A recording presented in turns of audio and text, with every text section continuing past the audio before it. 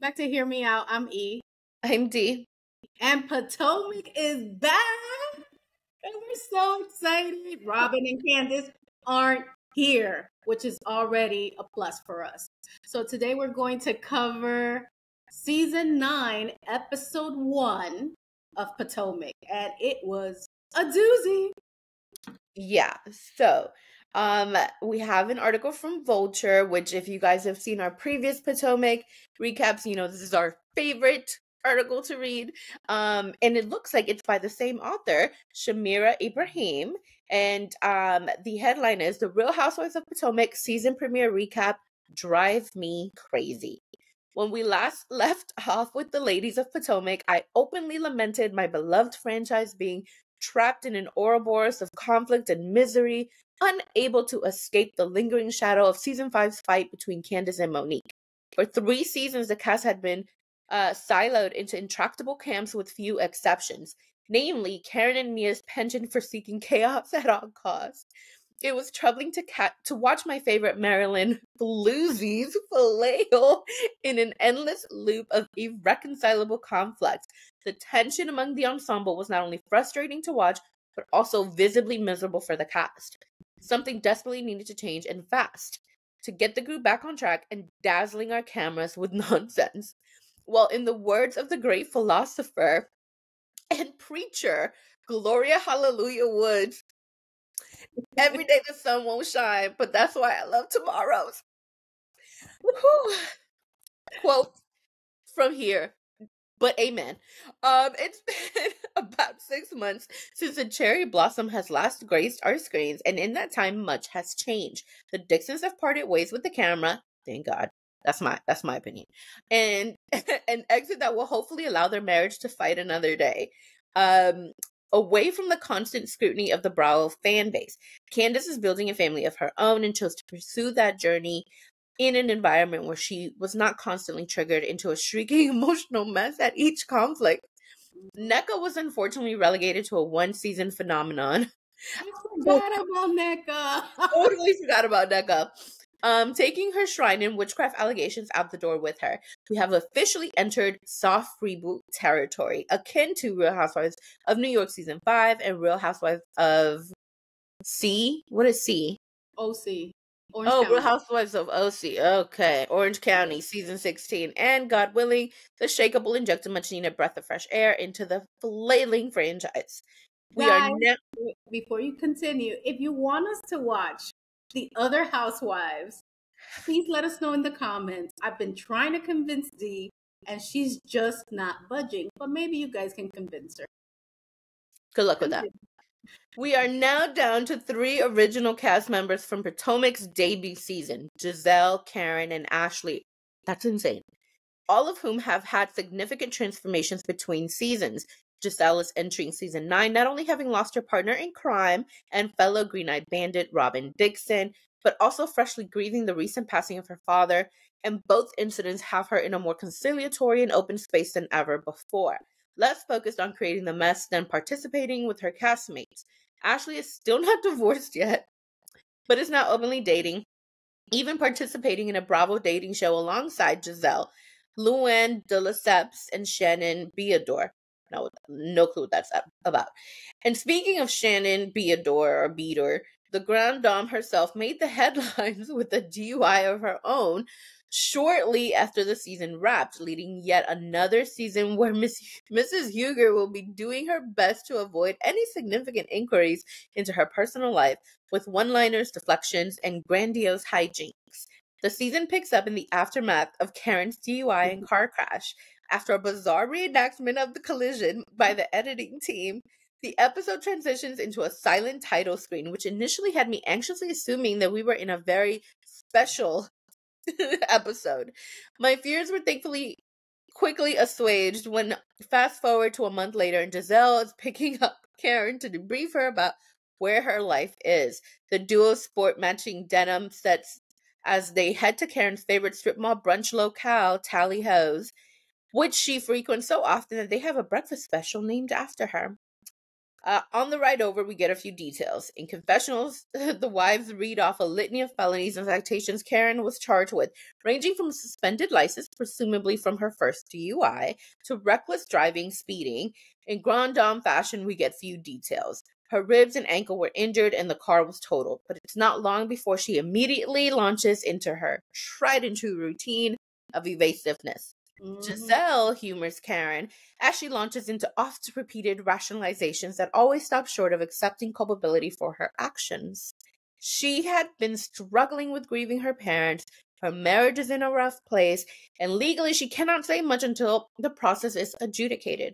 I am certainly not here to invalidate how long the grieving process takes. I am intimately aware of how close personal losses stick with you for the rest of your life. But longtime viewers are well aware that the Grand Dame has been invoking the same talking points since season 3 whenever she is in a hot seat.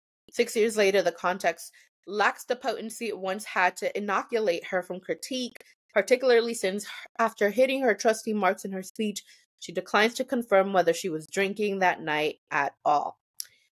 Giselle is handling the scene with an atypical level of nuance, pushing Karen at certain points while letting her fall on her own sword at others. 2 seasons ago, Giselle would have pushed Karen into admitting that she was drunk with a problem, as Charisse did with the group last season. Currently, however, she is navigating the issue well, allowing Karen's contradictions and inconsistencies to linger in the air. Do any of us believe that Karen has never had a glass of Prosecco or 3 at Watering Hole just down the road from her Potomac house? Of course not. But it's amusing to watch her convince the waiter to insist that she hasn't on camera. Eventually, Giselle brings up the first planned all-cast event of the season, a Hatitude birthday lunch for Karen, featuring Giselle donning a caravan of frightfully tacky hats for all of the women in the group. Before we transition into the chaos of that, however, we will be moving on to Mia.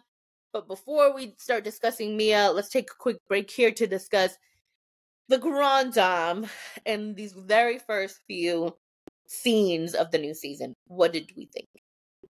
First of all, I don't know how Bravo has gotten so comical during the Housewives. I think didn't they have like a Batman thing one time, like the old school Batman? You remember that one? I think so. Yeah. Or they had like, I forgot what it's called. You know the paintings with the dots and stuff. Yes. They had one of those things. So the reenactment, I was laughing, not laughing, because I'm like, Bravo, we know what that was about. You didn't need to reenact that. Mm-hmm. But in all seriousness, I don't know if I forgot or I didn't know that Karen had another DUI. So I'm kind of surprised. I feel like that's not really in her character. Like she seems, kind of like a serious lady despite her shenanigans in Potomac. So I'm kind of disappointed that, she would endanger others and herself. This could have been a very, very tragic situation. But in true Grand Dame fashion, she's evading, answering things. And Giselle, you can read. And I'm like, can you just tell us what we want to know? We saw a whole reenactment. You might as well just tell us the backstory. So I think we're just going to have a whole season of her just dodging this whole situation. Yeah. We saw that later in the episode. Clearly. Okay, I think we've said over the last several seasons that we've covered, Karen is one of our favorites. She's hilarious. She is who she is. You know what you're getting. But you also know that she never gives you anything. You think you're getting something, but you never really get anything.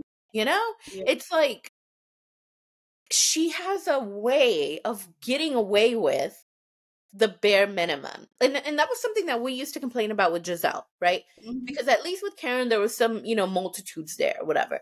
But I feel like this episode made it very obvious that she's not really giving us anything aside from obviously a headline. And because I think that maybe because she's the oldest, there's a little bit of reverence that they give her. But overall, I mean, she just told Giselle she's having marriage problems.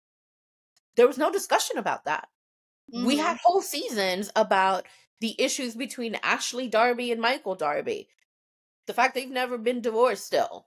Well, I don't know if it's happened by now. But anyway, at that point of the first episodes, they still hadn't been divorced. There's the marital issues between Mia and Gordon that were still going on. We've seen all of these different things. Karen is supposed to be the, what did she call it? The establishment or whatever it was. Mm-hmm. And yet you don't want to talk about, like, we can't get mad at Giselle for not talking about the health issues that she had, but not get mad at Karen for not talking about her marital issues. Yeah. I'm not going to touch on the grieving thing because that's personal to whomever. But when she said that about the marriage issues, I was like, what? Why are we not discussing this? And yes, I think we saw a glimpse of the new Giselle. The fact, and just like the article pointed out, that Giselle did not push her. Giselle did not say anything overly shady. We know she's shady in general, but she wasn't like overly shady. So I think that whole interaction to me was strange overall. Mm-hmm. And then also, was Karen trying to endear herself by going to like a hole in the wall type diner that supposedly now she's frequented so many times? For sure. Like, a lot of that, it felt like there was a lot of staging besides the reenactment at the beginning. Yeah. And well, Giselle called it out. Yes, yeah, she did. But I think it's, again, it was just a very illuminating, situation of like, she does not talk about the things that are going on. Because if she were to say, yeah, you know what, I made a mistake, I shouldn't have gotten behind the wheel while drinking, I'm having these issues, these are my issues, it would have been different. But you come to this place pretending like you're a regular and they've named a meal after you or whatever, which sounded like a very basic everyday meal. It didn't really seem like, oh, this is the Karen Huger special. What was it? Eggs, bacon, and cheese? Like, very special. Yeah. Anyway, so I did feel a little frustrated because I was like, my initial thoughts were like, especially when Giselle started to say about like the birthday thing and who she invited, that was the first moment where I'm like, she didn't mention Robin. And it was like, oh yeah, I forgot Robin is not in this thing. I didn't even think about Candace, I'll be honest with you. I didn't think about Candace, I didn't think about NECA at all. So anyway, it was disappointing. That initial part was disappointing in that Karen now reflects what it is we were complaining about with Giselle. But even though I'm happy to see Giselle in this new space, she does seem lighter and happier, and I like that. At the same time, I can't help but think that she doesn't have any allies. Her Green Eye Bandit is gone. She needs someone. So it's either going to be Ashley or Karen.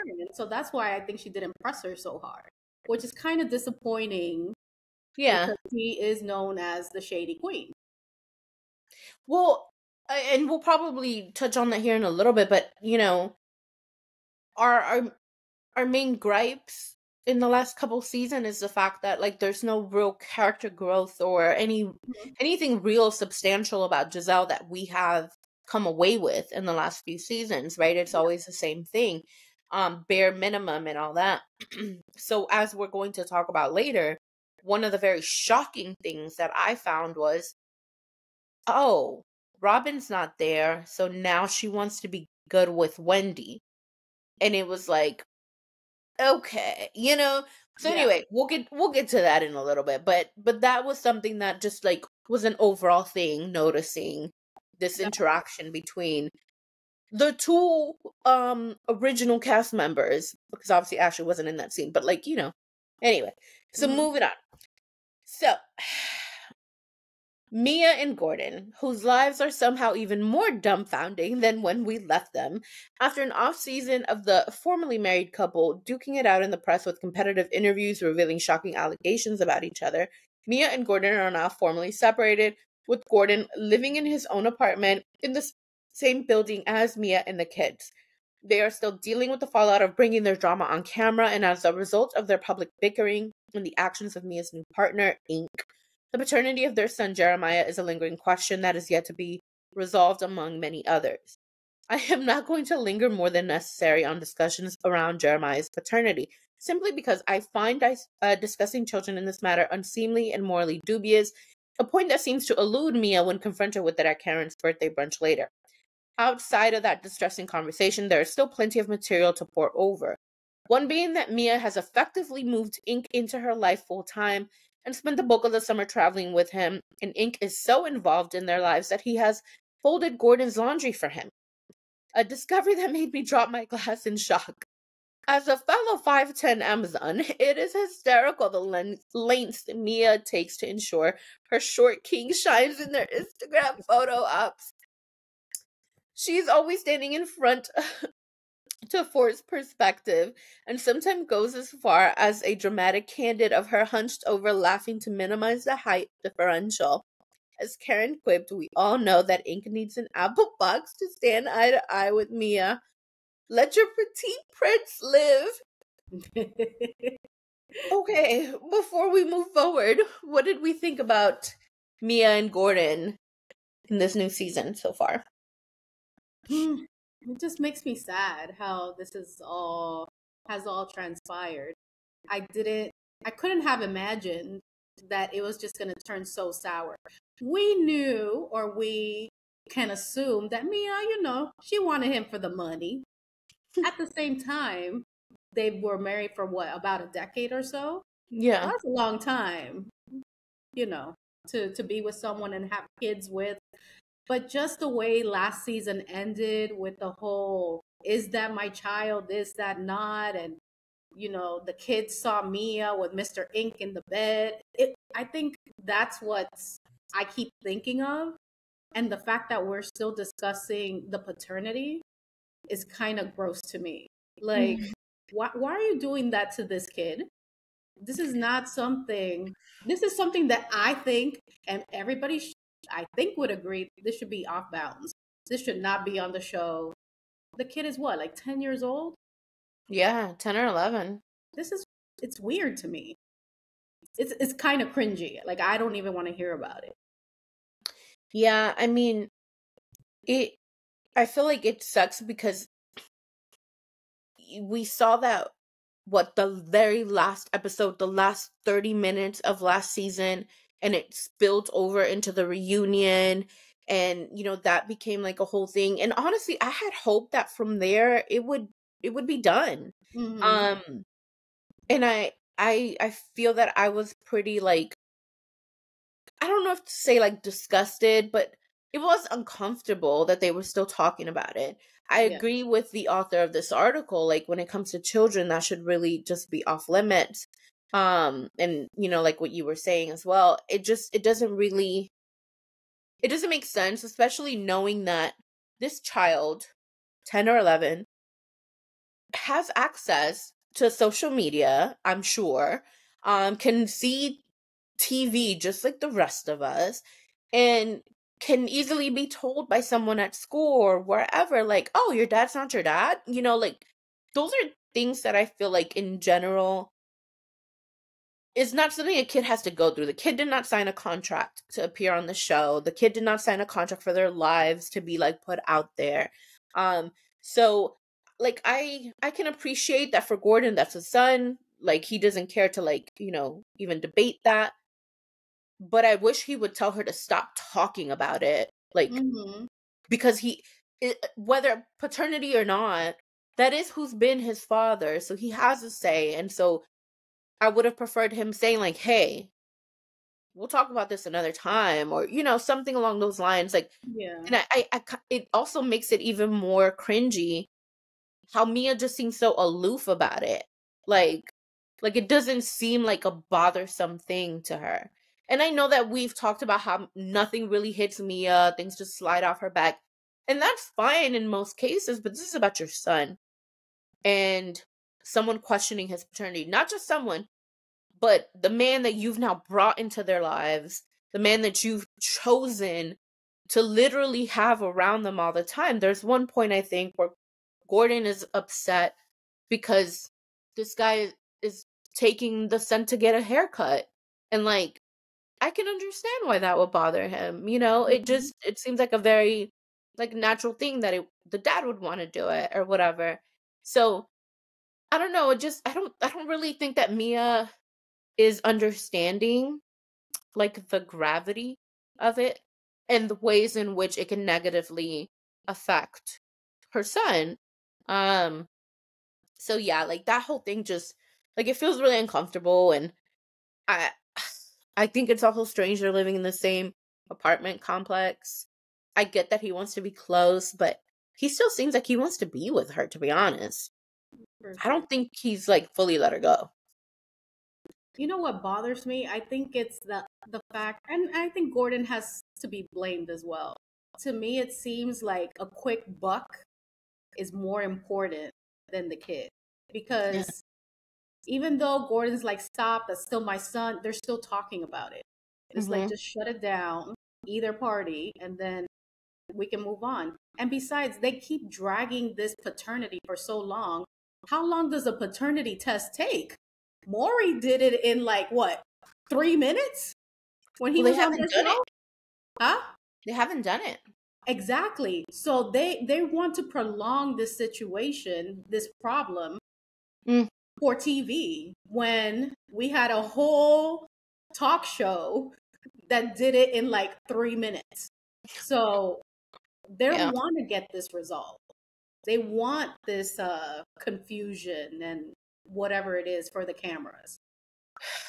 Yeah, I mean, I think it's more so her, and I hate to say that, but that's what it looks like, Yeah. you know? Because you don't need to take Gordon's DNA. If this other guy is claiming paternity, then you just need his DNA and your son's DNA. Like, I don't know. It overall, it's just really uncomfortable, and it doesn't look like they're gonna stop talking about it Yeah. into the season, which like just overall it sucks. Like, anyway. Mhm. Let's continue. So, despite Giselle's horrific taste in hats, she inexplicably picked an array of bowler hats, boaters, and even a top hat for the affair, in addition to taco and banana hats to serve as befuddling hats of punishment. The event kicks off seamlessly with the entire cast as well as newcomers Stacy and Vivienne making it to the festivities. Giselle made a point to invite Wendy, the first olive branch extended between the duo since the former professor dressed her down at the reasonably shady event in season 6.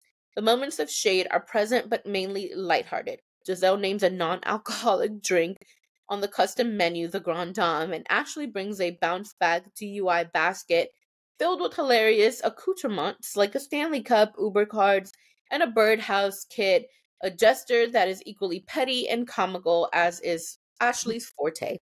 Before long, the group begins to whisper more explicitly about the elephant in the room. Karen has largely been taciturn about her upcoming court dates and general circumstance. But Mia kicks the door open by mentioning that Karen seemingly drunked out Jacqueline recently, prompting a series of nervous murmurs around the table. Wendy is immediately turned off by the tenor of the conversation, stating, "I want no parts." While Mia certainly seems to have a score to settle with Karen after their friendship fell apart last season, this is not a productive way to take a jab in. A DUI, while dangerous and shameful, does not all of a sudden mean that the perpetrator makes a vow of sobriety to atone. They simply need to stop driving. Karen is no stranger to a planned interrogation from the cast, however, and enters the lion's den prepared, suddenly transitioning into talking like a mob boss.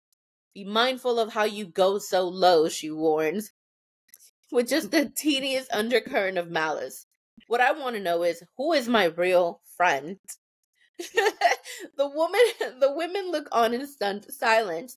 I want to see who are the real soldiers for Karen Huger, because I certainly don't want any fake B words around me. It's a confrontation straight out of a mafia movie, and she delivers it with such earnestness that you would think she was under investigation for a RICO, not totaling her own car. Unfortunately for Mia, her attempt at keeping Karen in the hot seat ends up being deflected right back onto her. In short order, the statuesque beauty is peppered with questions from the cast on the status of her romantic and family life. In a misguided attempt to take the pressure off from Mia, Jacqueline refers to the previous marriage to Gordon as a business partnership, a statement that raises more questions than answers. Are we acknowledging that Gordon was a sugar daddy and the funds ran out? Last season, Mia made a point of stating that she had her own money. This is a notable change of tune. In any case, Karen sees the opportunity to strike back and does so without hesitation, criticizing Mia for letting her kids get involved in the pandemonium of her personal life. It is a fair critique. As a result of Mia and Gordon's actions, speculation around their children's activities became headline news and the subject of numerous interviews, which Mia struggles to take accountability for. It may be true that Gordon became cruel and abusive as their marriage deteriorated, but as Giselle points out, she failed to protect her kids at all costs. That's a hard pill to swallow for anyone, much less a slightly narcissistic reality star. And Mia predictably does not take kindly to the implication, ending the episode by running to the bathroom in tears after listing out all the ways her children are thriving. It's a fraught scene, and one that sets the pace for the rest of the season. The alliances of the previous season are no more, and anyone can get their moment of scrutiny in the weeks to come. All in all, we got a strong debut and a more promising outlook for the rest of the season than we've had in several years. Welcome back to Maryland, everyone. See you next week. So before we do the cherry blossoms, what did we think of Karen's Hatitude birthday lunch, whatever that was supposed to be? I don't like that theme, but it's No. neither here nor there. Giselle, she just has a way. She just has no taste in a No. lot of things. This Yeah. attitude party was one of them. I mean, she tried, so we got to give her that. Mm-hmm. But just the fact that Karen so swiftly changed the subject and pointed it at everybody look at Mia, it was magical. I'm like, how did you do that, Karen? To be honest. But did they lie? I mean, I don't think so. I don't think so. I think that's a hard pill to swallow, especially coming from, somebody as shady as Giselle and somebody as wannabe righteous as Karen Huger, which is the irony of it all. But I mean, they didn't lie. I don't think that, like we mentioned, they're thinking about the kids and how it affects them. And I don't know. I personally didn't see Mia gallivant all over the world with ink. I'm honestly turned off by her since last season, that whole thing that we just talked about. Yeah. So I think this is just Mia running away and being dramatic, to be honest. I mean, she couldn't handle the heat. Like that's really what it is. And sure, coming from Giselle and Karen, it can seem, ill-intentioned. Yeah. But I think it was genuine concern, Mm-hmm. because they are mothers and moms know what it is to look after their kids, to take care of their kids, to try and protect their kids. So yeah, they probably have been wondering for quite a while, like, why didn't you protect your kids? Why didn't you, look out? And the thing is, it's I feel like it's very complicated, right? It's a complex situation because at the end of the day, Mia did not come from a home where she was protected. Mia doesn't understand certain things. I'm not a psychologist, so hopefully she has a therapist of her own.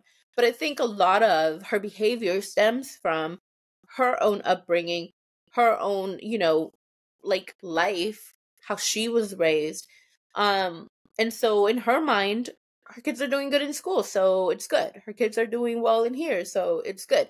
Like, that's what she perceives to be as the, I guess, equivalent of everybody's thriving, everybody's doing well. But obviously there's more that goes into all of that. So I do think that there was a real element of concern coming from Giselle, even Karen. I know that her and Karen have a thing, but like even Karen, I think, genuinely felt a concern. And Mia is not one to really also take accountability for things. I mean, what housewife is, if we're being honest here, Mm-hmm. they're all very much like really good at trying to deflect as we saw with Karen once again, that whole mafia boss skit that she did, that just, to me, came out of nowhere. Because what exactly prompted that sort of little monologue that she did? She put on the hat. But here's That's the when it all thing. started. You have two new people that are supposedly Karen's friends, and even they looked at her like, what? I think they were very much confused like the rest of us. So it just seemed really odd to me. I do I think it was also obvious in that moment that, like you said earlier, Giselle doesn't really have like allies anymore. And it was strange just seeing her between Karen and Ashley, right? Like she didn't seem to have like her, like a shield. Robin in a way was kind of like a shield for her. And so she kind of had to really talk to other people. She kind of had to engage. And I think the other thing I took away from it is she probably has heard the criticisms from everybody, and Bravo has heard the criticisms and said, get it together. I think overall my thought on the episode was Bravo told these ladies, get it together Or you're out. or you're gone. Yeah, just like Candace, just like NECA, just like Robin. Because I think we know that there was never going to be a way to move forward with, in particular, Candace and Robin still being a part of it. Because the alliances would still be cemented. It would still be... There was no way. Because of the fact that those two women were not flexible in any way. So I think this was very evident that Bravo was about to clean house. All of you get it together or we're doing a Potomac reboot. Because it didn't feel good anymore. And I think the fact that we saw last season when they would bring on someone new, I forget the girl's name, Kiara. People liked her. I think, audiences responded to her well, which is why she's going to be a part of this season. I was surprised she wasn't in this episode, but I think it was obvious that Bravo must have really like set these women down and just, told them y'all need to make it work, because the episode did not feel so heavy. It didn't feel so toxic. So anyway, what were your, I guess, overall thoughts before I go into the cherry blossoms? I'm happy that they introduced the new people on the first episode. At least we got a little introduction, because NECA's, Lord, we got that like what, episode 4? They did that something like that, yeah. So I'm kind of curious to see like how they all fit in. And to our conversation, when you said off camera, guys, when you said how they gonna bring a housewife and she's not a housewife no more. Yes. Yeah. You want to elaborate? Oh, jeez. Okay, so this is one of the cherry blossoms. It says, we are briefly introduced to the newcomers in this episode. Stacy, the newly separated former QVC host, Vivienne, the boutique owner, and Jazzy, the NFL wag. More on them next week after the Eileen Davidson Accords have lifted. Also, I didn't even realize there was a Jazzy in this picture. I don't remember her. But discussing Stacy, yeah, I'll elaborate. So at this point, we have Karen Huger, who's having marital issues that she's not really talking about. But there had been hints and rumors for some time that there may be some kind of discord there, and still no discussions were had. Because I recall they played a clip of last season when they asked in a therapy session, Karen's husband, are you in love with her? And he didn't exactly say yes. So, that's been going on for a while. Giselle has no husband, and I'm not trying to shade her, but I'm confused. Also not in the picture. Charisse, I remember of that show being called Real Housewives, guys. That's what we're going with. Yes, right. The show, not in real life. In real life, whatever, you can do what you want. Charisse in the very first season, didn't she eventually get like a divorce too? Yeah. Was going through a divorce. Yeah. Robin was literally divorced, living with her ex-husband, and it took 12 seasons before they got married again. Then you have Ashley, who ends up divorcing a few seasons. No. She's still not divorced. I'm sorry. Separating a few seasons ago. Candace was the only one who got married. And she became, I guess, a housewife. So there's that. He understood the assignment for the most part. Right. Monique, she did it all well, and but now she's divorced. Yes, but it's after the show, so I'm gonna cut her some slack. Okay. At least during her season, she was married. Wendy seems to have the most stable relationship, so good for her. Keep it going. But she's never been a housewife. It looks like now she's entering housewife status because she's quitting her job. What are we talking about? I mean, she's a housewife. I'm saying she's married to someone. Now you're going to like the traditional stay-at-home housewife.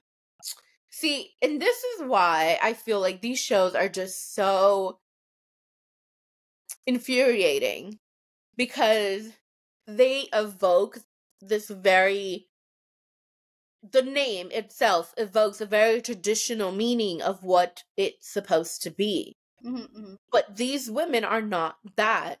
At one point, Monique was. But, eventually she started to become like an entrepreneur. Karen Huger was. Mm-hmm. And kind of sort of still is. I mean, I know she's got her own little businesses here and there, but I mean, for the most part, she is. And so, like, one of the things that I think I liked in that very first season is Charisse was like a socialite. Karen was a socialite. These are things that just kind of seem more on brand to what it is. I think it's amazing that, they venture out, they start businesses, they do, whatever. That's great. But then you start to shift. And that's where I think, like, certain things should shift with you, which is why it always was frustrating seeing how some of the storylines would pan out.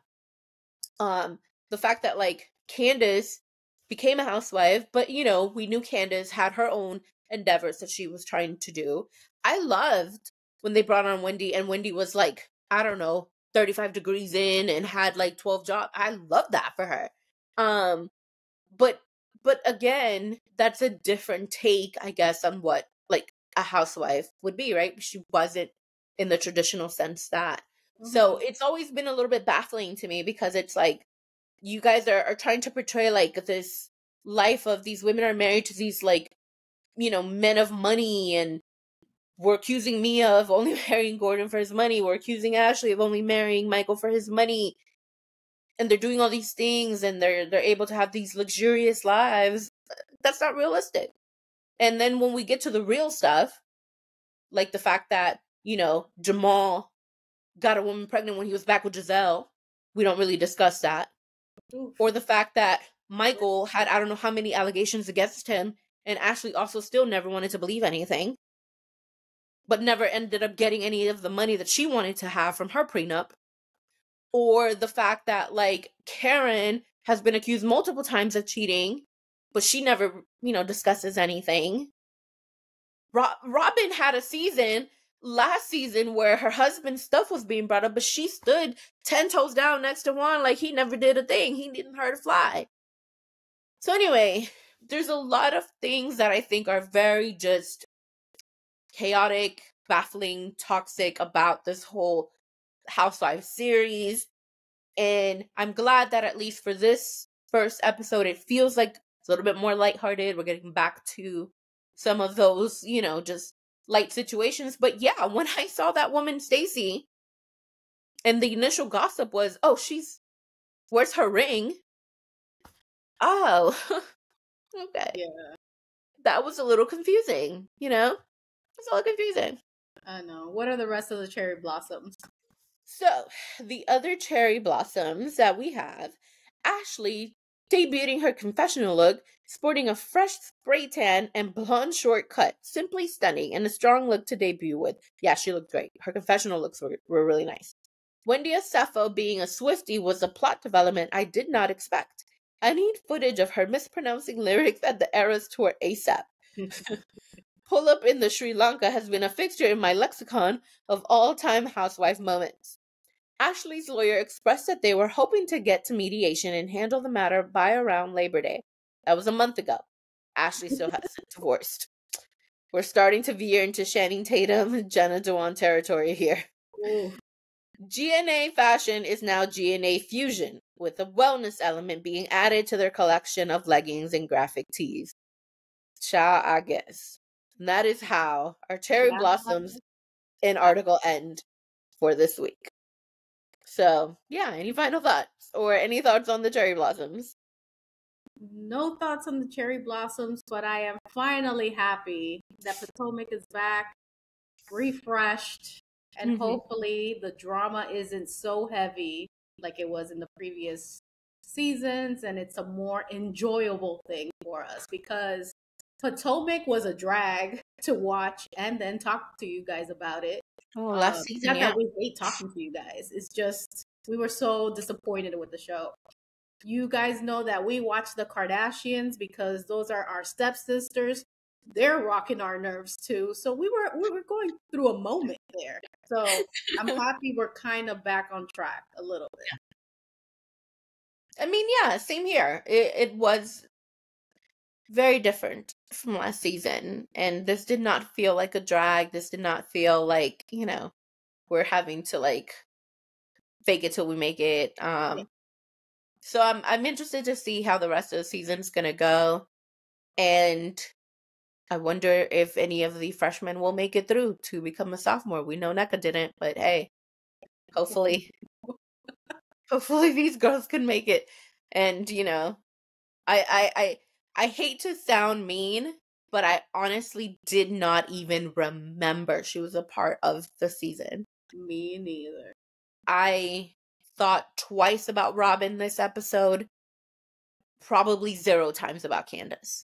So I think they were definitely the problem. And I said last season, somebody had to go. And I mentioned it had to be between Robin, Giselle, and Candace. Well, you got 2 out of 3. Yeah. Anyway, so, we'll be back for the next episode. Guys, let us know in the comments what you think about season 9, episode 1 of The Real Housewives of Potomac. Are you excited for the new ladies? What did we think about Karen Huger's reenactment of her situation? Should we hold her accountable? Should she tell us more? Is it our business? What do we think about Giselle not interrogating her? Is this Giselle just trying to mend fences? Has she changed, or she just needs an alliance? What do we think about Ashley that is not divorced yet? Mia and Gordon's situation. What do we think about this paternity thing that's been going on and on and on, and we hate it? But I mean, we hate it. But do you guys hate it too? Let us know in the comments. But that concludes today's episode. If you haven't already done so, please subscribe, turn on the notification bell so you don't miss any of our videos. Also, please share our video. We're trying to grow our community so your friends can be our friends and we can all be friends. We also have social media, which Steele will tell you about. We're on TikTok and Instagram at Hear Me Out DNE. So please like, follow, share, and comment. You can also listen to the videos in podcast format via YouTube Music. All right, guys. We'll see you next time. Peace. Bye. Bye.